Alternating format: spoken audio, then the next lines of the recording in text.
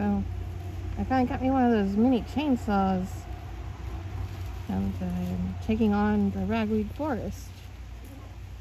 And the girls seem to enjoy this. Except that they really love the ragweed forest shade.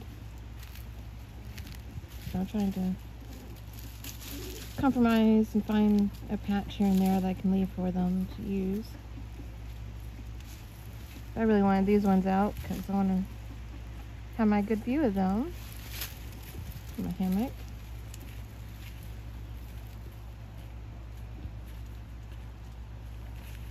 And I needed a break, so I didn't drag them out of the way, and I'll just let them go through them first. And she's going to try to come get on the hammock with me.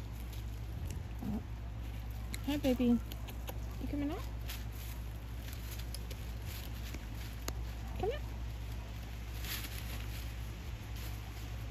Okay, I think she went to the other side.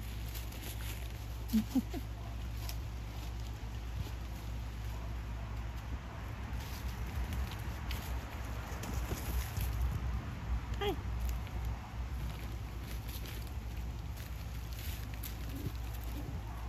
Got some sputters.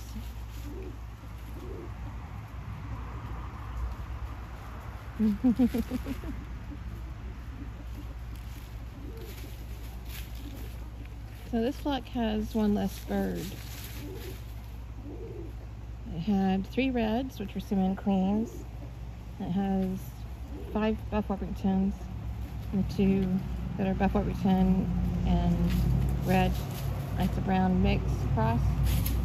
So now it's only got 2 of the 3 cinnamon queens left, and Miss Lavender there, who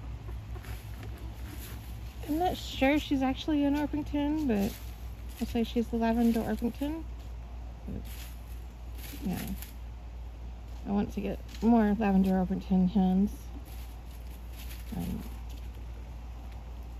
Pretty much I'm going to have 2 flocks of them, because I have 2 roosters that are Lavender Orpington roosters. So I'm going to split and give the other rooster 3 of these girls. But yeah, I came out yesterday morning and found one of my red hens was laying down by their bed, so I'm not sure exactly what happened. Like, nothing looked wrong. It was a cold